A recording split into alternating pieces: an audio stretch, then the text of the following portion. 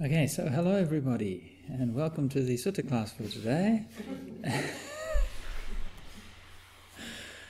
And for today's class, we're going to be looking at Majjhima Nikaya number 152, the Indriya Bhavana Sutta, the development of the faculties. Talking, as with all the suttas in this chapter, talking about the six senses, salayatana, and again, as with all the suttas in this chapter, having a parallel in the Salayatana Samyutta of the Sarvastivadana Samyukta Agama preserved in the Chinese translation, and not having any parallels elsewhere in the Majjhima or anywhere else. This particular one, however, also has a few fragments preserved in Sanskrit from the findings in Turfan.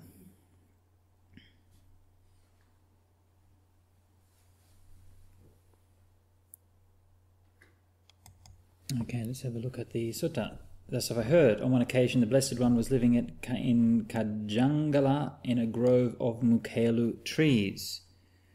One of the interesting things, this is a very unusual kind of location. If you look in the version we have here, we have Gajangala instead of, Wikibodi has Katjangala.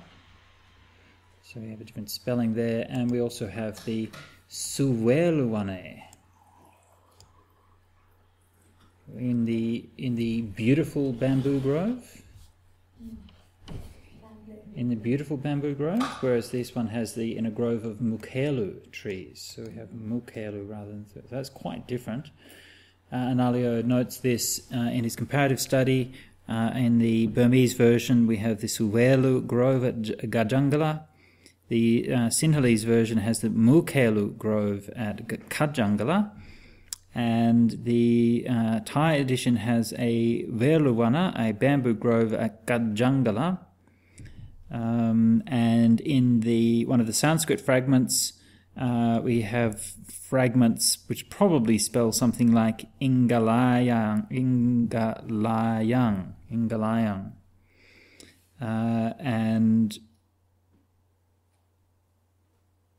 According to, so there seems to be considerable confusion as to the actual location of this.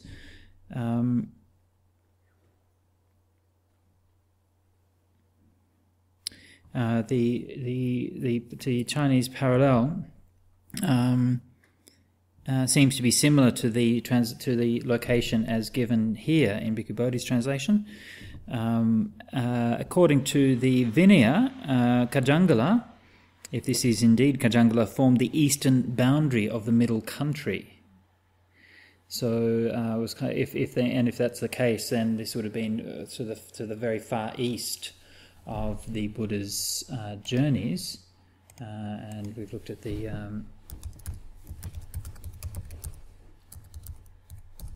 map a number of times, but this would be Kajangala would be something like. If Magadha is here, Rajagaha, the last discourse is in Rajagaha, Mithila, Kapilavatthu, Savatthi. So the Buddha's main area of wandering was around here, occasionally going up as far as the Kuru country up here, and occasionally going down as far as Avanti down here, down the southern road. So occasionally going up the northern road and occasionally going down the southern road. And this one, if it's on the easternmost boundary of the middle country, then we have here Anga and Champa. This is the normal sort of easternmost lands that the Buddha sort of went to. And so probably somewhat further east than that, around about here, would have been probably where the discourse was.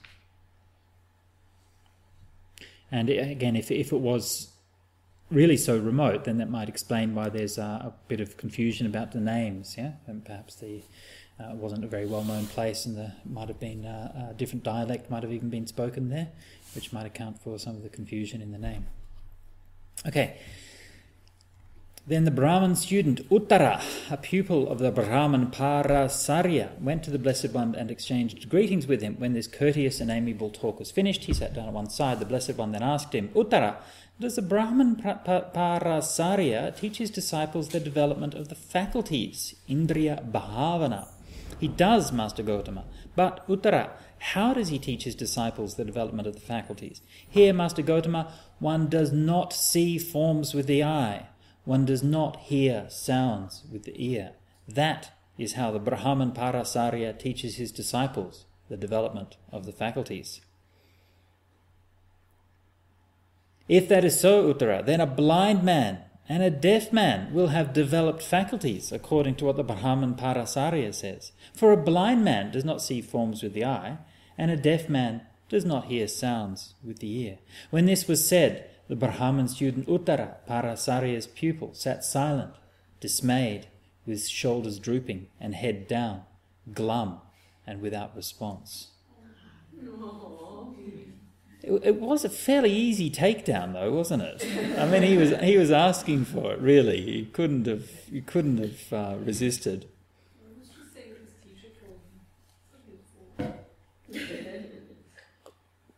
But he's obviously quite emotionally invested in that. And who knows? It may be we have, could well have been the case that Uttara didn't really understood the Parasarya's teaching. I'm not aware of any particular teaching like that in the Brahman scriptures.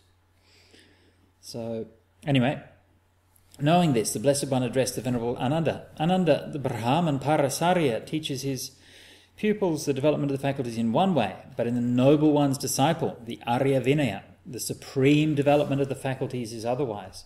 Now is the time, Blessed One. Now is the time, Sublime One, for the Blessed One to teach the supreme development of the faculties in the Noble One's discipline. Having heard it from the Blessed One, the bhikkhus will remember it.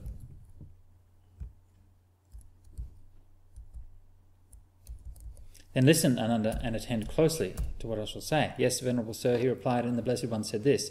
Now, Ananda, how is there the supreme development of the faculties in the Noble One's discipline? Here, Ananda, when a bhikkhu sees a form with the eye, there arises in him what is agreeable, there arises what is disagreeable, there arises what is both agreeable and disagreeable. He understands thus.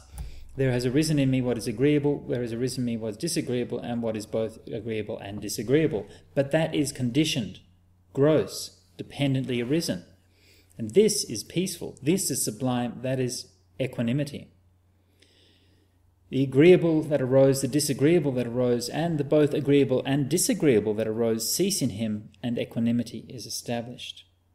Just as a man with good sight, having opened his eyes, might shut them, or having shut his eyes might open them, so too concerning anything at all, the agreeable, the disagreeable, or the both agreeable and disagreeable that arose cease just as quickly, just as rapidly, just as easily, and equanimity is established. This is called, in the Noble One's Noble One's discipline, the supreme development of the faculties regarding forms cognizable by the eye.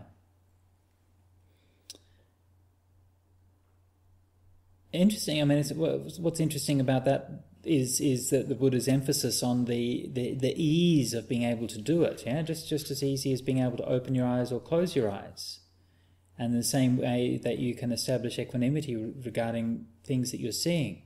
So he's saying that. In using that simile, I'm not aware of that particular simile being used in this context elsewhere. So he's clearly drawing on Uttara's earlier statement about the blind person having developed faculties. But in reality, of course, we have developed faculties in our senses which actually we learn from and which we use and so on, but we have a control over them. So you can open and shut your eyes. And it's not that you're blind, but you can look if you want to or don't look if you don't want to. And so the same way spiritually, that when you're developing your mind and trying to overcome unwholesome tendencies in your mind, that you have just as much ability to be able to let go of those things just as rapidly, just as easily, and establish equanimity.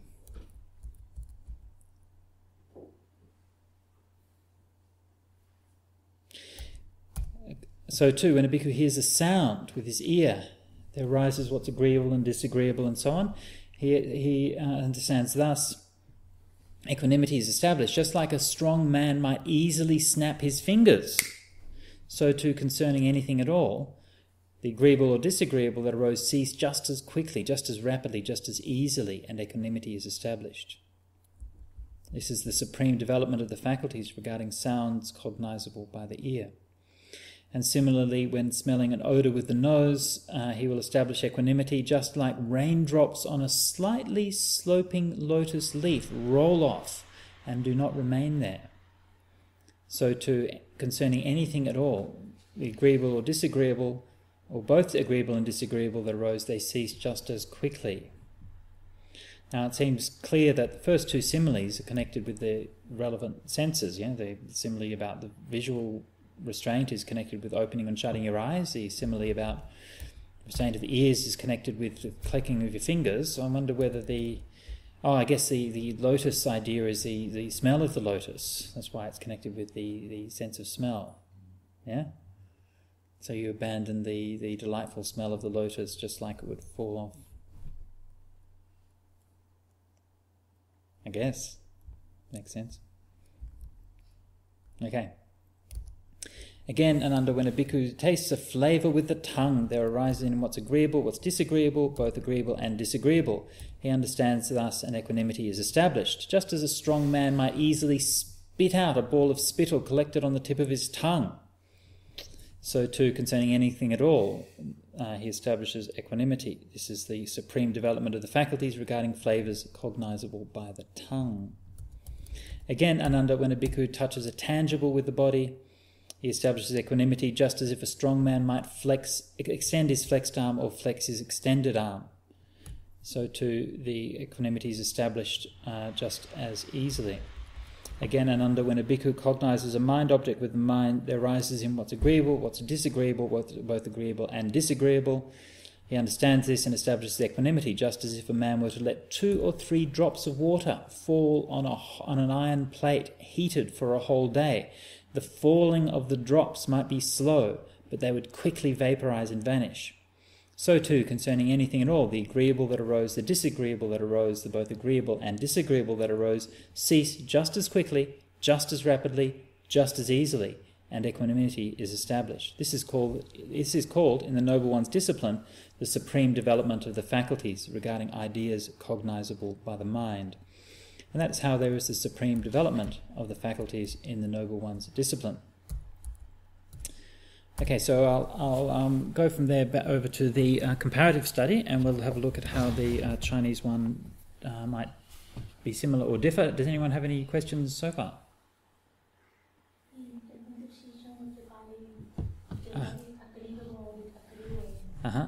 So have a look at some of the Pali terms here.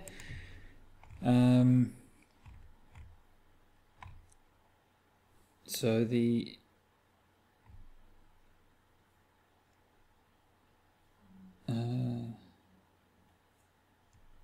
just curious, interesting detail. The blind person is the andho, and the deaf person is badhiro. Deaf, that not being a word that's very common. Blind one is fairly common, but deaf, badhiro. A bad hero. Badhiro. Okay, so yeah, I'm coming to it. 1 second.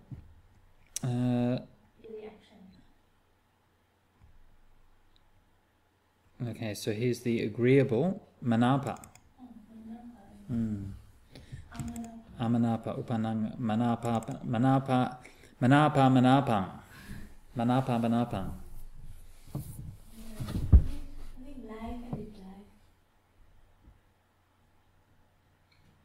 Is that similar to just, pleasant and unpleasant and neutral reading? It's, very closely related, yeah. But Bhikkhu Bodhi's translation is good enough. It's agreeable, but it basically means pleasant. Yeah. Wish for desirable. Desirable might be better. Desired, amanapa, undesirable, both desirable and undesirable. But that is conditioned. coarse and penitently originated. And this is peaceful, this is sublime, that is to say, equanimity. It's quite a high praise of equanimity, really, because, I mean, the Buddha, that particular phrase, etang santang etang panitang, the Buddha usually used for nibbana. But this is obviously talking about quite a high development of equanimity. The Buddha says it's the aryasa vinaye anuttara indriya bhavana, the unexcelled development of the faculties in the Noble One's discipline.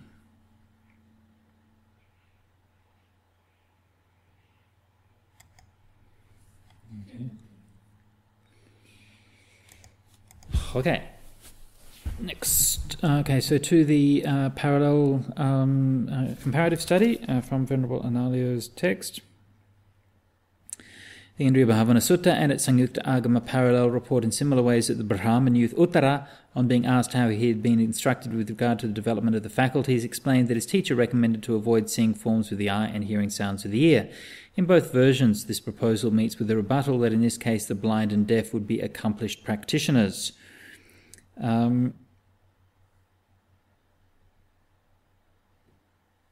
A slight difference is that in the Pali version, only the Buddha mentioned the blind one, whereas the Ananda brought up the deaf person. The Uttara's silent dismay on hearing the Buddha's reply is not mentioned in the Sangyukta Agama version.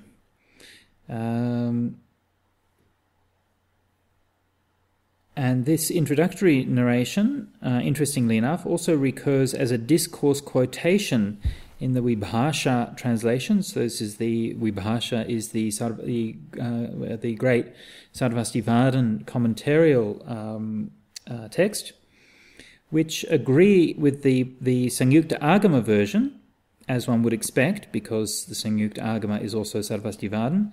They agree with that this remark about the deaf was made by Ananda. And Analayo further goes on to note that Bronkhorst, in an essay in 1993, sees a contradiction between this criticism of the development of the faculty through avoiding sights and sounds proposed by Uttara's teacher and the approving attitude shown in other discourses toward deeper states of concentration during which sights and sounds are no longer experienced. Yet the point made in the present discourse is how to relate to everyday experience. In fact, the expression development of the faculties, Indriya Bhavana, is an obvious counterpart to restraint of the factories, or even the faculties. Indriya Sangvara. Thus, the present passage is not a criticism of deeper states of concentration through which sensory experience is absent, but rather a criticism of attempting to deal with sensory impact during daily life by simply trying to avoid it, instead of developing equanimity towards whatever is experienced. So this is... I just kind of make a note of that, because that's an argument which you do hear from time to time, and it to me, I mean, it's quite astonishing. As you all know, I've studied and learnt a lot, and have a lot of respect for scholars who do take the Buddha's teaching seriously and put a lot of time into it. But I also find it frequently and normally completely astonishing how that they can completely mess up very simple and obvious things. I mean, it seems to me that's a completely obvious point. This is not talking about a deep state of meditation. It's obviously talking about, like we mentioned in the previous sutta, going for alms round or something like that. So for Bronkhorst, who is in many ways a great scholar, to make that kind of elementary mistake really is quite telling. And that kind of mistake is, you find it very often in scholars and people who are not actually practicing the Dhamma. So it's important to bear that in mind. And the reason for mentioning it is not to particularly criticise Bronkhorst, or even particularly because it's a very important point. I don't think anybody here would make that same mistake.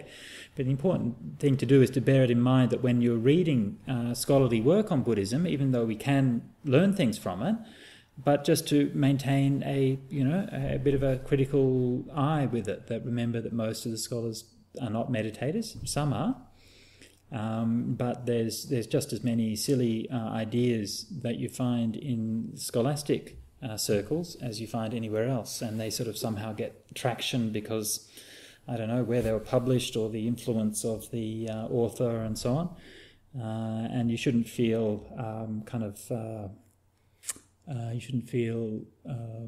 inadequate, or you shouldn't feel sort of timid challenge those kinds of ideas when they come up.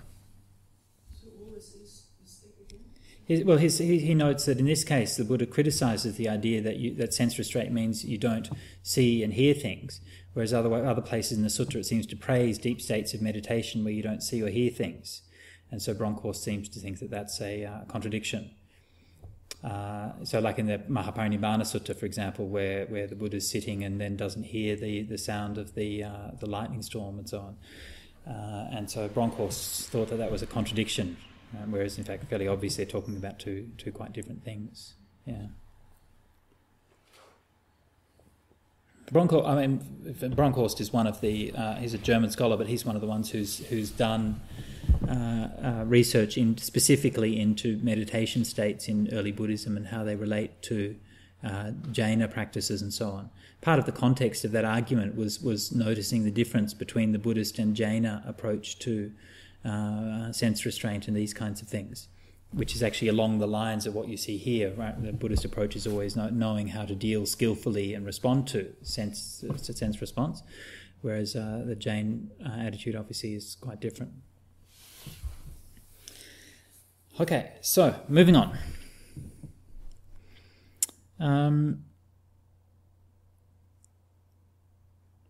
Following a request by Ananda, so back to Venerable Analayo's comparative study, the Buddha then expounded his approach to the development of the faculties. In both discourses, this approach covers three aspects, though the two versions present these three aspects in a different sequence and under different headings.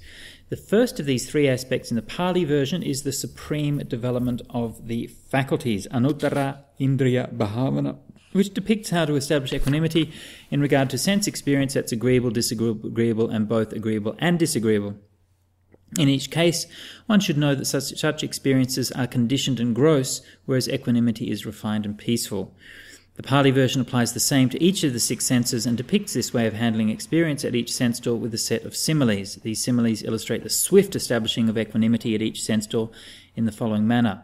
As we've already seen, and the eye is opening, closing the eyes, ear is snapping one's fingers, the nose is water rolling off a lotus leaf, the tongue is spitting out a glob of spit, the body is flexing or stretching one's arm, and the mind is water dropping onto a heated plate and evaporating quickly. The Samyukta Agama version has a similar treatment, so it has a similar. The actual teaching is very similar, but in its Samyukta, it's the second topic, not the first topic. Although it introduces this under the heading of being a different heading of being a noble one with developed faculties, rather than being the unexcelled development of the faculties. The Samyukta Agama version's presentation also differs in its use of the image of water drops that fall into a heated pan, as it employs this simile to illustrate the establishment of equanimity at the body sense door, while the Majjhima Nikaya applies this to the mind. In the case of establishing equanimity at the mind sense door, the Samyukta Agama instead uses the example of beheading a palmyra tree, a palm tree. It's interesting. Yeah, certainly that one.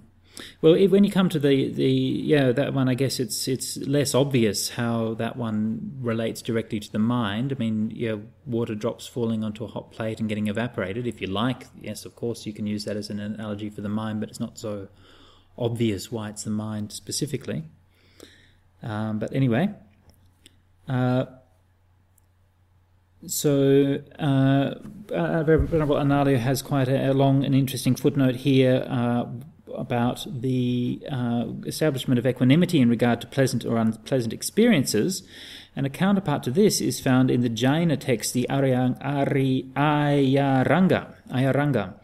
which instructs to avoid being attached to or developing any desire towards agreeable or disagreeable sense experiences. And he gives the text here from Watanabe, which actually is quite interesting for someone studying Pali. But anyway, the text in Arata Magadhi, and the translation is, if a creature with ears hears agreeable and disagreeable sounds, it should not be attached to or delighted with, nor desiring of, nor infatuated, nor covetous of, nor disturbed by the agreeable or disagreeable sounds. The text continues by pointing out that given that it is not possible to avoid hearing sounds, a monk should avoid desire or aversion towards them. Okay, so it says na sakka na song sadda, so it's not possible to avoid hearing sounds. And Watanabe, the Japanese scholar who edited the text, notes that the title of the treatment is Bhavana, being similar to the current text in the Pali. Compared to the Pali version, the difference is that the Jain text begins its treatment with what is heard through the ear before turning to what's seen through the eye, the nose, the tongue, the body, a difference which is a recurrent feature in Jaina texts. Okay, so the Jain texts usually start with the ear instead of the eye, which is kind of a curious difference. If you look at the similar listings of the senses in the Upanishads and Brahmanical texts, there doesn't seem to be a standard list in the early period, pre-Buddhist period, and indeed you don't find you find the senses kind of mixed up with other things in curious ways, like say the senses will be in a list along with, you have eye, ear, nose, tongue, breath, intention, faith, volition, body, and so on, all in one list. So there's not the same clarity, conceptual, categorical clarity that you find in the Pali texts. Of course, you find that later on, but not in the early Upanishads. Going back to Analayo's footnote here about the Jain text, that is explained by another scholar, McHugh, as probably reflecting Jain cosmology, whereas the Buddhist sequence appears to be based on analysis of the nature of perception, based on the relation between the perceiver and the perceived, the eye being given pride of place due to its being the most far-reaching organ. I mean, I think that's interesting, and I think there are interesting reasons why the eye is always first in Buddhist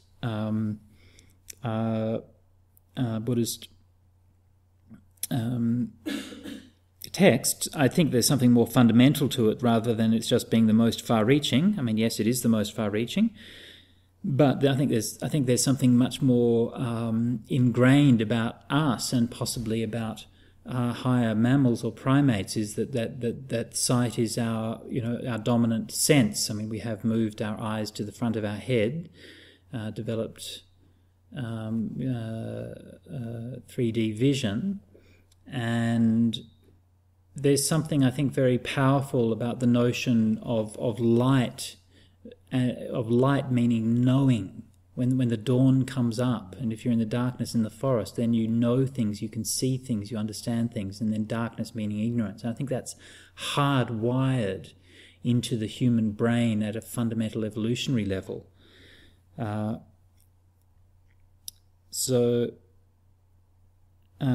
there is that difference. So the Jain text on the sense restraint is very similar to the Pali, but do notice that slight difference also. It says that because it's not possible to not hear sounds or see sights, where the Jain text is sort of almost like saying, well, we kind of really wish that it was possible, right? The world would be a better place if we never had to see or hear anything, whereas you don't really find that in Buddhism. And elsewhere, of course, in Jaina texts, that the having sense experience is, of course, the result of karma, which is to be burnt off. And so you sort of deliberately subject yourself to painful sense experience in order to burn off your past karma.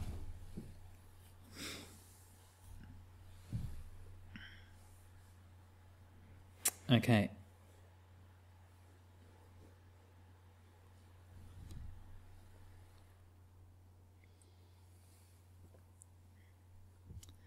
Okay, so I'll just do on here the different sequence of ideas that we find in the two versions. So in the Pali version, we have the first one is equanimity, sense experience. Second one is disgust, and see agreeable, and that we're going to be moving on to these ones. We haven't seen them yet. See agreeable as disagreeable. So that's the sequence in the Pali.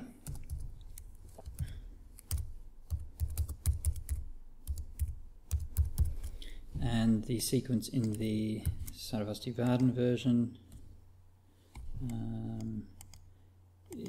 is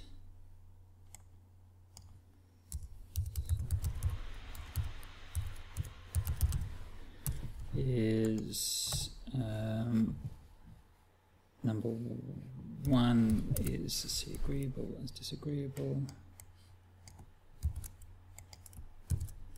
Number 2 is equanimity. And number 3 is disgust. Okay, so that's the different sequences in the two suttas. Okay, so the part we've looked at this first section, the equanimity, which is the first in the Pali and the second in the Sarvastivadin, and we're about to go on to the other two sections. I find it quite a little bit problematic with the sequence of practice. Because usually with a beginner mind, in your training, it might arouse the aversion, that is, it goes with the defilement may arise in the mind, or potential of defilement may arise in the mind. So for the beginner, usually they feel difficulties, or they feel averse to it. But with the higher development, with the on the process of development, the practitioner may use the reasoning and see it agreeable and disagreeable. It's called Ariya ethic. Right. So, and at the end of it, one doesn't even not need to no need to use the reasoning anymore, but just view it and see what is the advantage and disadvantage and apply economically. So the sequence here is quite problematic. It's not according to the practical development. Right. Okay. Very good. Yeah.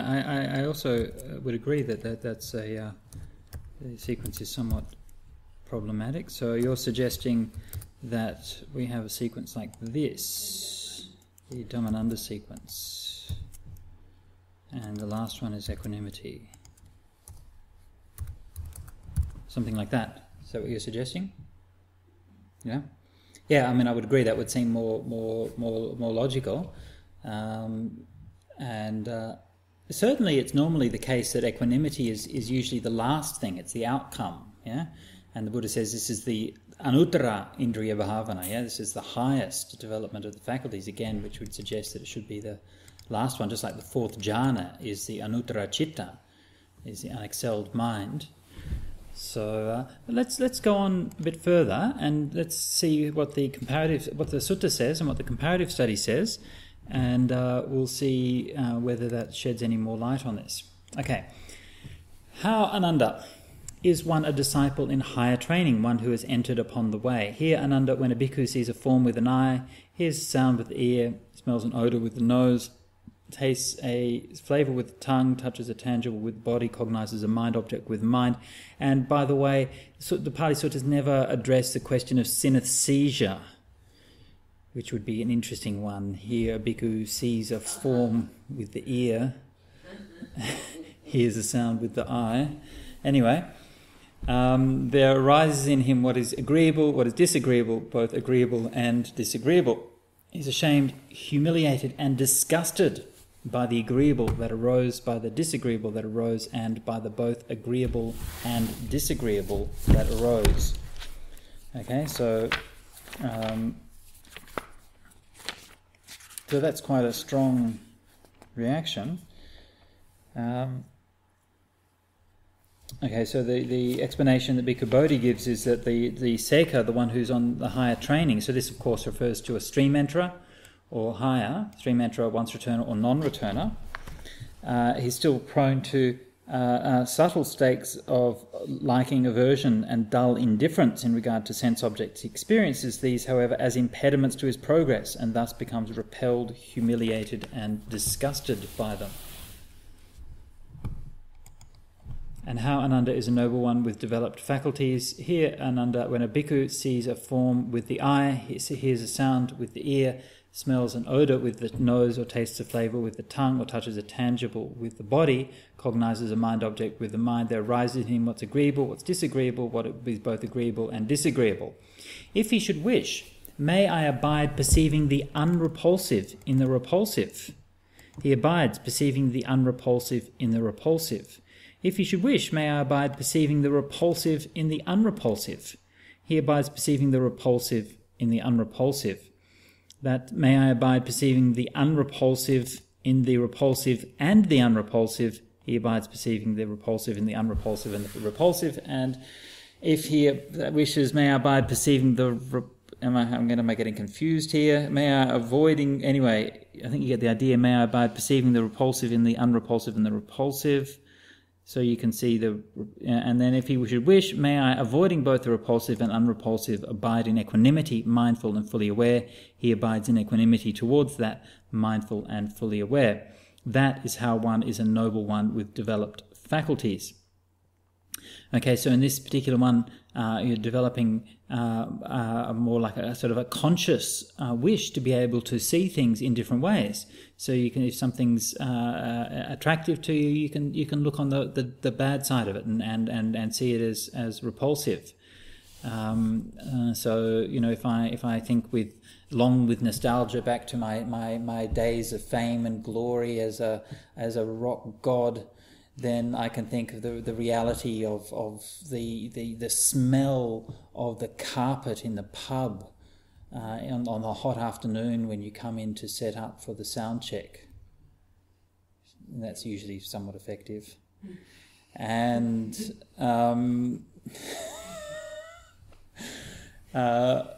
so similarly, if something's disagreeable, then you can think of that as agreeable. And so, you do that, for example, if there's maybe, say, a person who you find very annoying, gets on your nerves, then you can reflect to yourself, okay, well, look, this person is suffering, or this person has, different good qualities, and so on and so forth. And by reflecting on that way, then you overcome that sense of aversion, and so on for the different kinds of one. And of course the highest, as we noted before, the highest is simply to have the equanimity, where you avoid those kinds of responses completely. But isn't it this one is saying at the end that this is one with somebody who already developed? A noble one with developed faculties, yeah. So it's like someone already developed rather than just a second.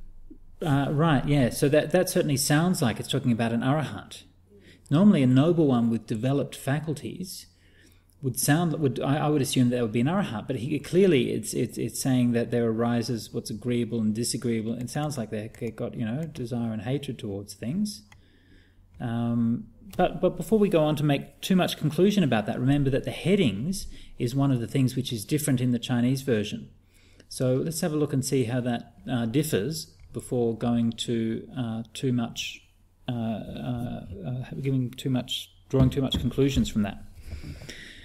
So the Majjhima Nikaya version next turns to the disciple in higher training. On the path, it becomes, again back to Analayo's comparative study, the disciple in higher training on the path who becomes disgusted with sense experience, and the Sangyukta Agama version has a similar treatment as the last of its three topics. Okay, again see this sequence. And the third and last topic in the Majjhima Nikaya version is to be a noble one with developed faculties, which requires to be able to view the agreeable as disagreeable, the disagreeable as agreeable, etc., and to go beyond what is agreeable or disagreeable and dwell in equanimity. Elsewhere, this practice is called the Arya Idhi. His practice is taught elsewhere in the suttas, in the Anguttara Fives. And in the Patisambhida Magga is called the Arya Idhi, the noble one's psychic power. The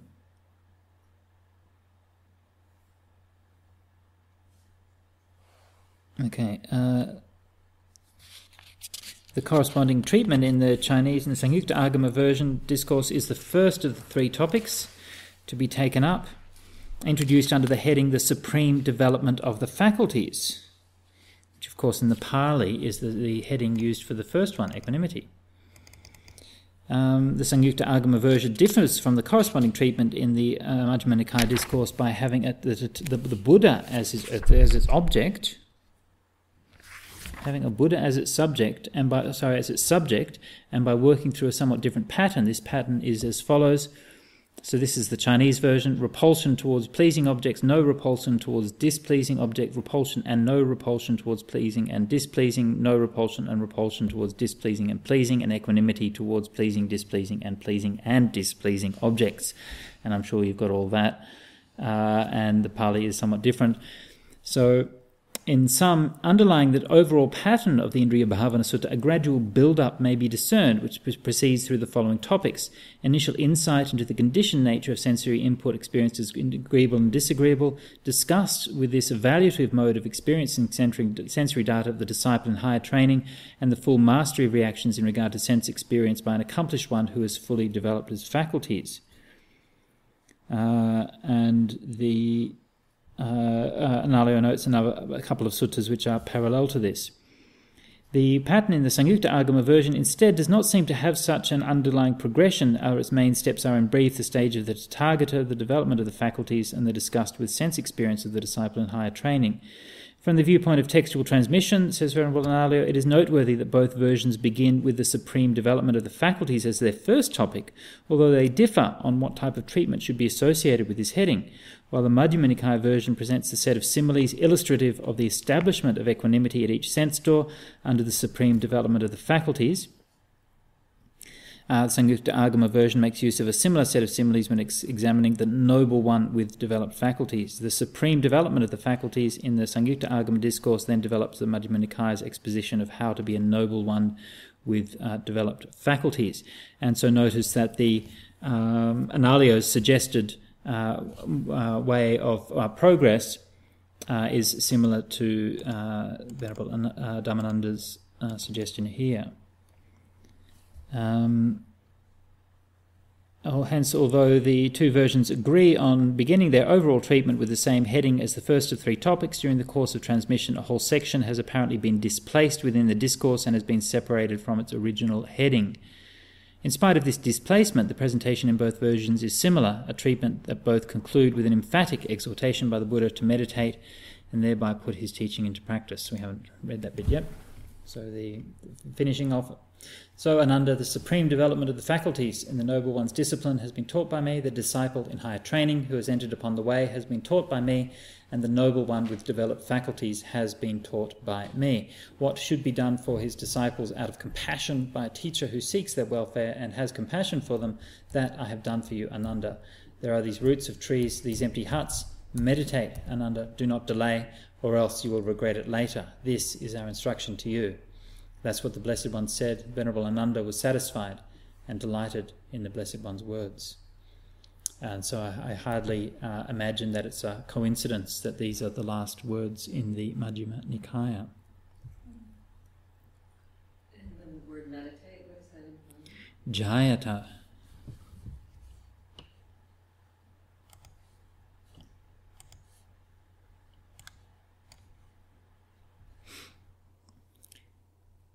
Etani Ananda Rukhamulani Etani Sunyagarani Jahayatananda.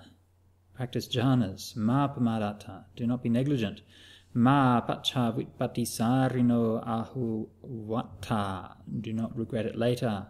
Ayam vo amhakang anusasanandi. This is our dispensation to you.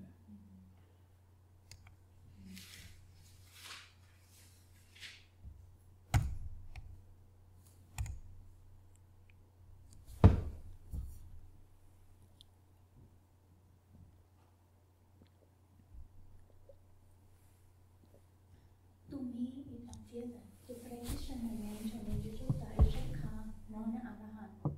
But Arahan is Ashakha by training, and here under training. So then Shakha maybe for the kind of noble person or Arahan. Because Arahan doesn't have to do all these things. Yeah.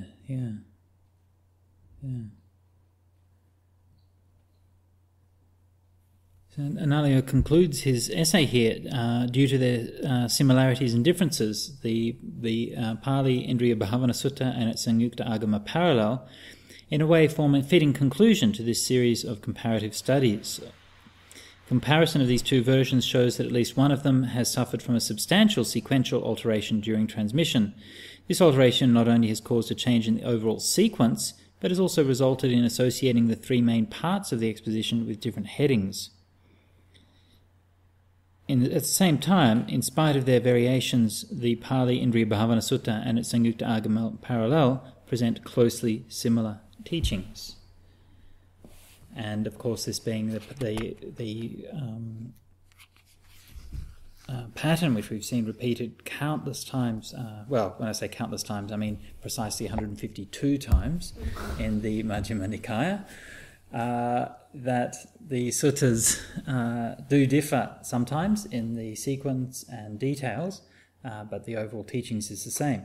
I do have to say that my overall impression is that this particular Vagga, this Salayatana Vagga, seems to be more different, more variant compared to the Chinese on average than most of the other suttas in the Majjhima Nikaya, and I would attribute that to, as I mentioned before, the suggestion that it was originally a group of 10 suttas in the Sanyukta Agama, which was taken out of there and padded out to become big and diverse enough to have a place in the Majjhima Nikaya.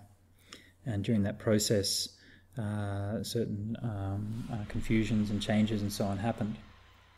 But even in that case, there's hardly any, if any at all, significant doctrinal changes. It's merely a matter of the change in the sequence and sometimes the particular content of what's included in one sutta or another sutta.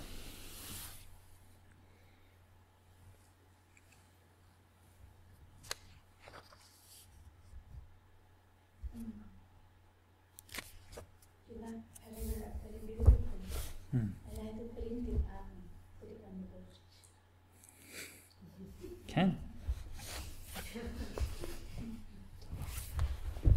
Don't translate it, translate it as dujana. Yeah, but translate it as dujana. Don't translate it as meditate. So beautiful. Translate it as burn.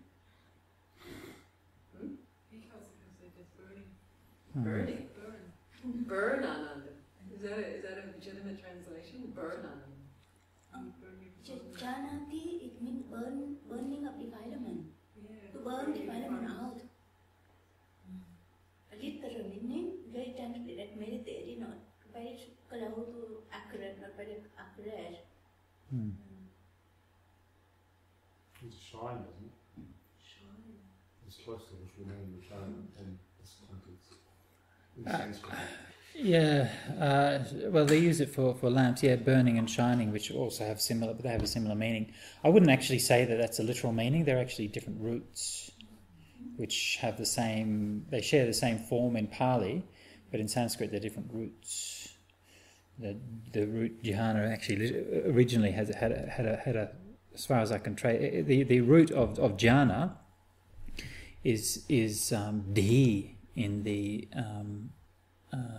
the Vedas, which had a meaning of something like D had a meaning of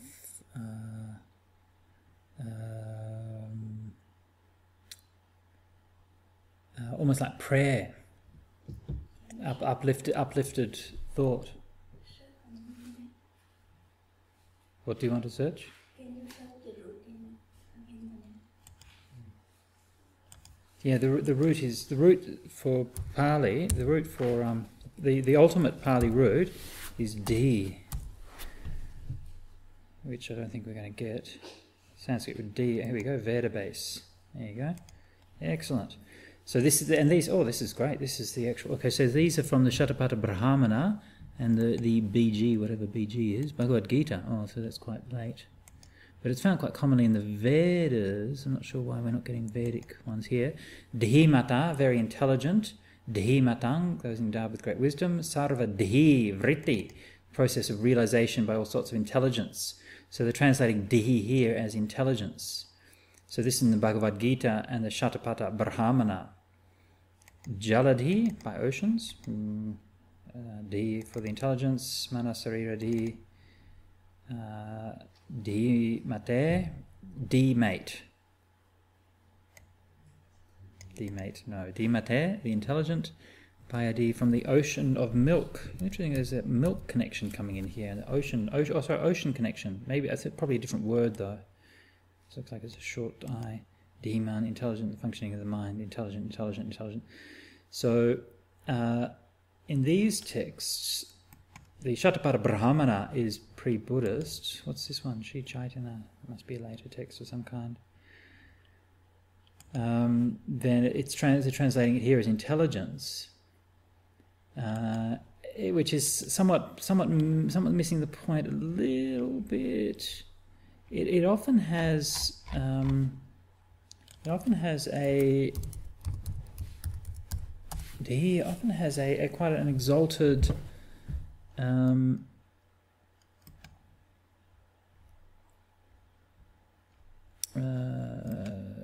like an uplifting sense, and the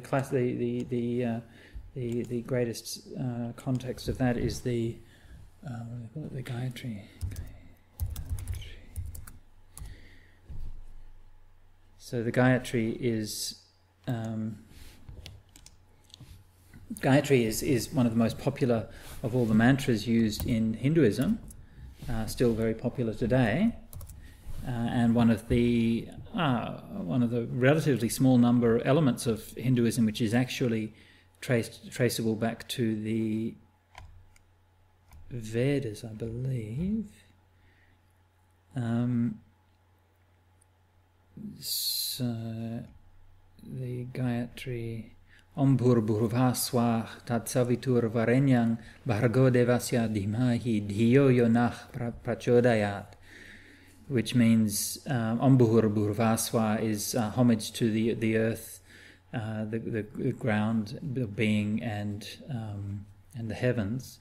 Tat Savitur Varenyang, that glorious rising sun. Bhargo Devasya Dhimahi, to whose Bhargo Devasya Dhimahi is the to homage to that. So go on.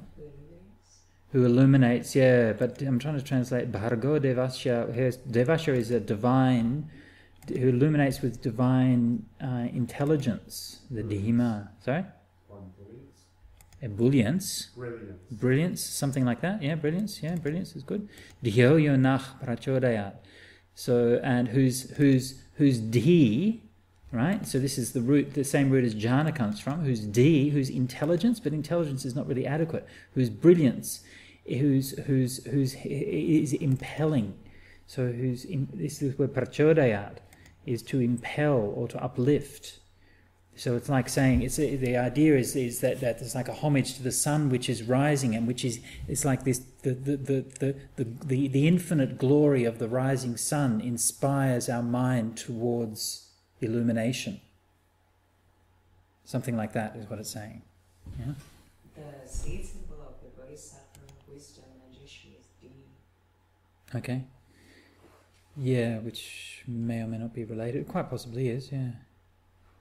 So D is the root of jhana? And that's the root of the word jhana, yeah. So you're saying that it's not just burning, but it's No, burning is actually a separate root in Sanskrit. They just happen to have the same form in Pali. Yeah, it doesn't actually etymologically have anything to do with burning. It's just a coincidence. So the explanation that the actual meaning is burning the defilements or such? Well, that's just an etymological explanation, but it's not the actual etymology of it. Yeah. I feel that actually the word jhana in the Pali. It is. Yeah. I will make another research. You can make some research. How do you know it is? Oh, look, it's a well-studied, highly well-known technical term in the Vedas and Indian stuff, and it has a very straightforward etymology from D to dhyana. In Sanskrit is dhyana, and the I becomes a Y, and so etymologically it's very straightforward. Yeah.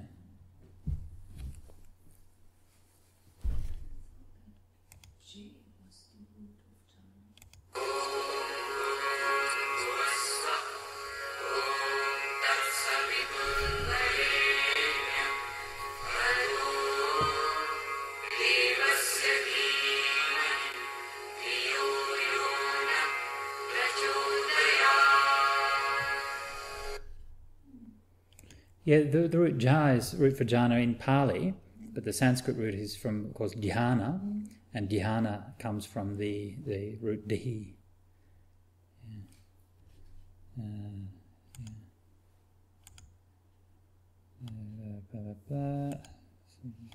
Dihi, Proto-Indo-Aryan verb. Oh, here we have Proto-Indo-Aryan. Oh, excellent.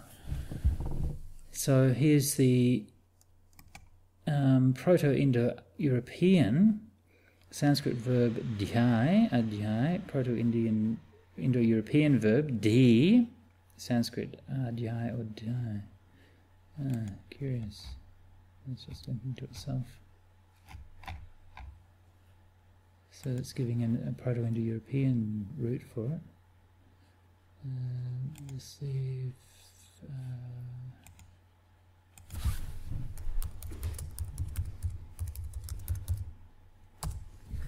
if there's anything in the Pali dictionary.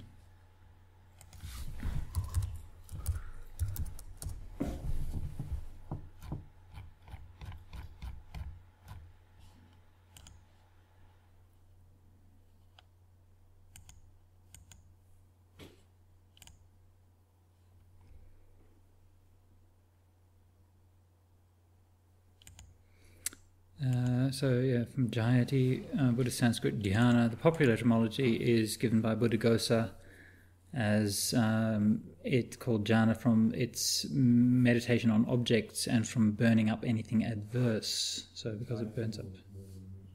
Sorry? I think Jayati is more something. Yeah. Okay, so it gives various things, but it doesn't give anything about the etymology. But Jayati does. Jayati gives more details of that.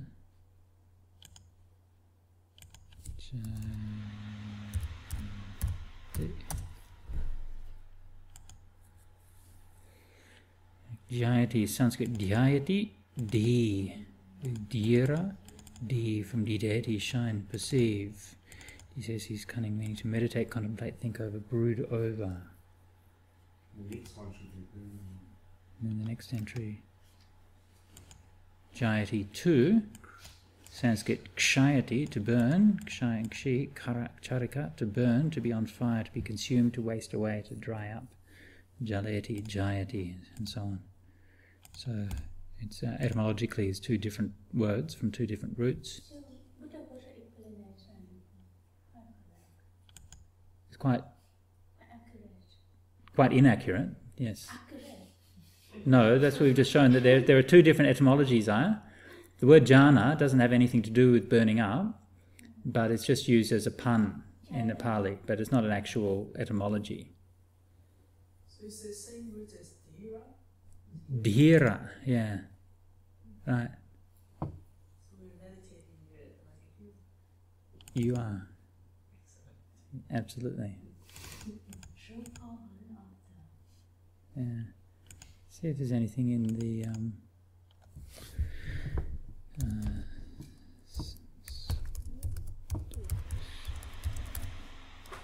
the usage of it in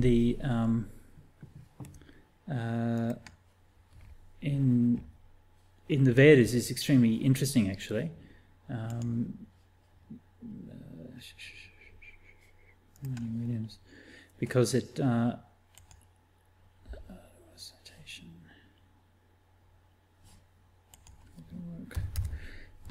because it does have this meaning of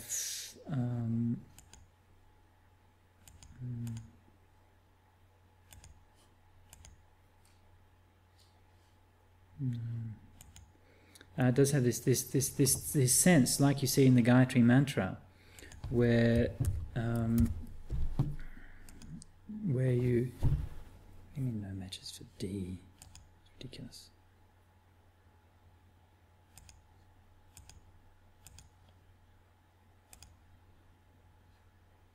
Thank you very much.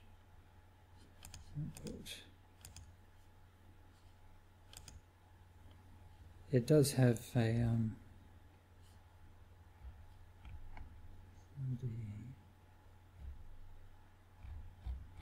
it has this very much this sense of a mind state which is developed, like a pure sort of exalted mind state which is to be developed. These associations with light, like it's even in that sense, it's not literally meaning burning, but it's still associated with the sun. And the sun is that which is impelling the brightness and the clarity of consciousness. So it's like saying this sun is our inspiration. And so it's like the kind of the day is made magical and is made spiritual by the inspiration of the sun, which is raising up our dhi. And so it's still very much, it has this kind of idea of the connection with the mental development, which is such an important intrinsic part of the Pali term. Let's see if we got, no, it's just giving us everything. That's ridiculous. Why is this giving us everything? Substring, prefix.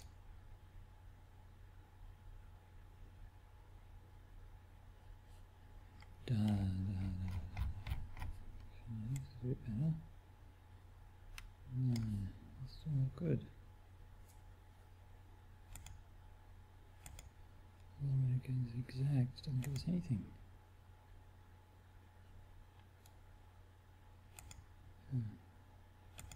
Fix. I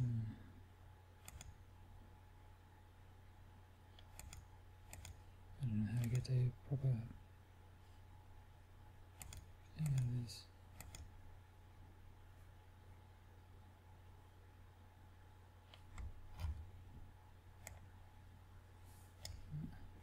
Maybe it's just listed under dhyana.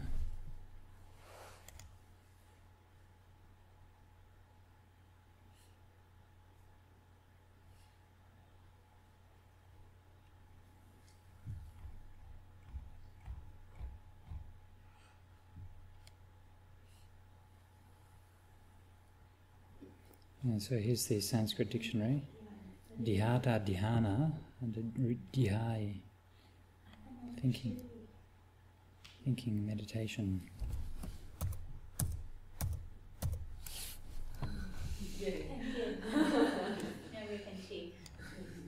So thinking, meditation. Yeah. So in the Sanskrit always has that. It's a different one. Prince. Dhyai. So again, this is a root here, dhyayati, dhyai, and so on. To think of, imagine, contemplate, meditate on, call to mind, recollect.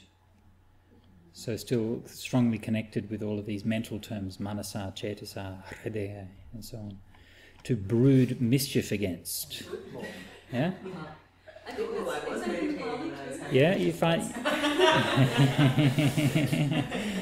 Yes, that's a particular kind of meditation, which... yes. Yes, that's true. You find occasionally these kind of negative ideas of dhyana. So let the head hang down, set of an animal, dhyayati. Yeah. So again in the Pali you find like the animals, the donkey's meditating on its food. So dhyana, dhyata, merely thought of dhyata metta. It's not as inspiring. No, it's not as inspiring. No. Dhyana, meditation, thought, reflection, especially profound and abstract religious meditation, blah, blah, blah, with Buddhists divided into 4 stages. That's going to give us... That's good. There's an actual text. That's giving us Dharma Sangraha. Yeah, you do find the 4 jhanas mentioned occasionally in Hinduism, but not really a standard group.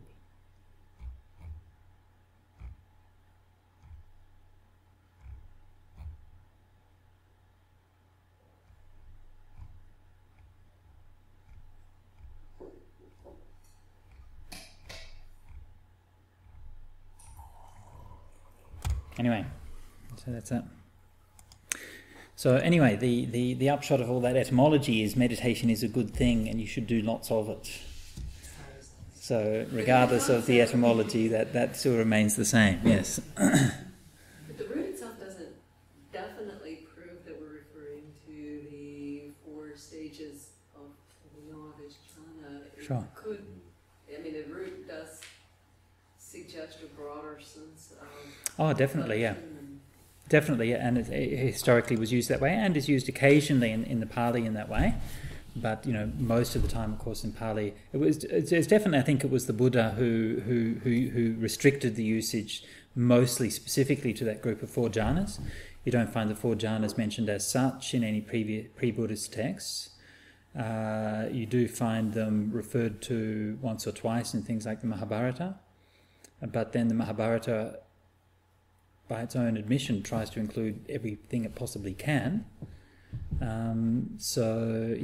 definitely in an earlier time, it seems like in the Vedas it had this sense of the inspired thought, like a spiritual or uplifting thought, which is already quite interesting because it's actually there was an in-depth study of that by a lady called Velkar, I believe. I think the book is in the Buddhist library, perhaps. Anyway, I borrowed the book from somewhere.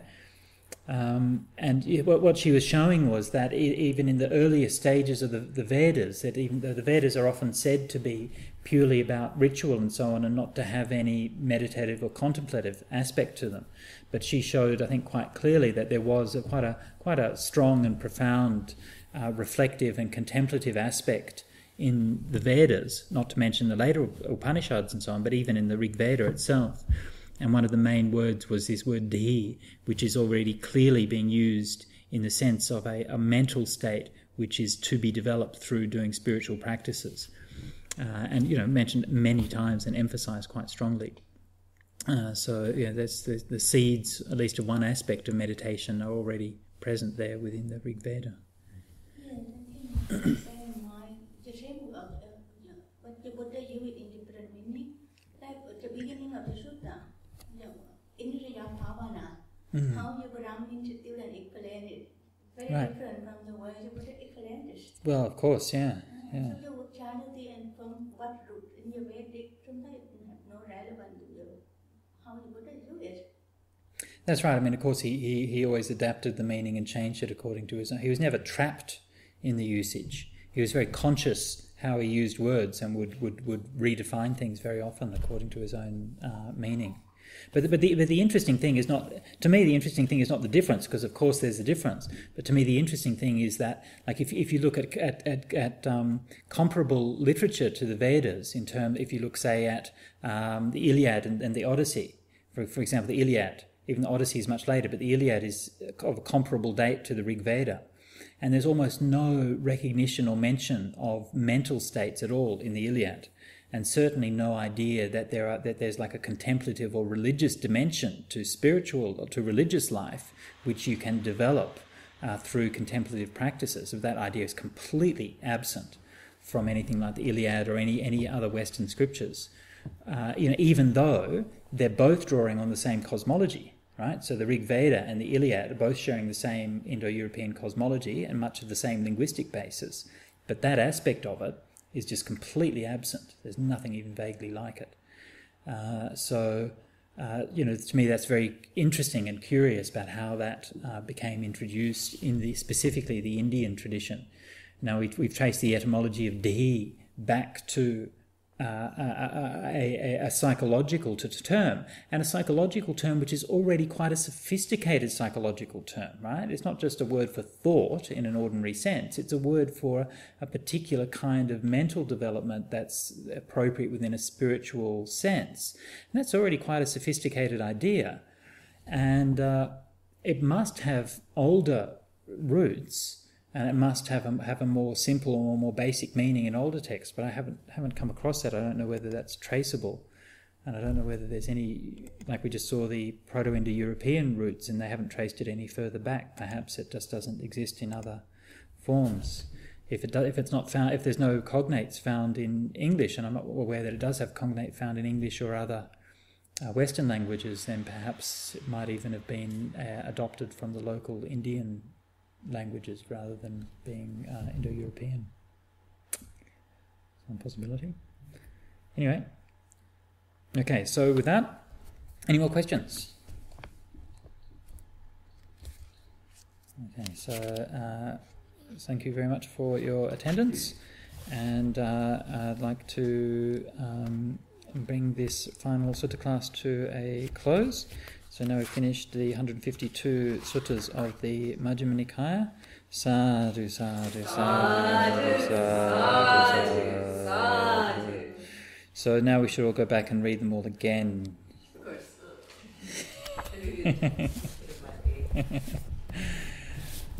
Okay, and we've been reading from Analio's studies, and we've been reading the sutta excerpts, but also to mention that he does also have excellent introduction and conclusion, which we haven't read. So if you haven't read those, you definitely should, because he draws together a lot of the strands and ideas that have emerged through that massive research project that he undertook. So do yourself a favour. Okay.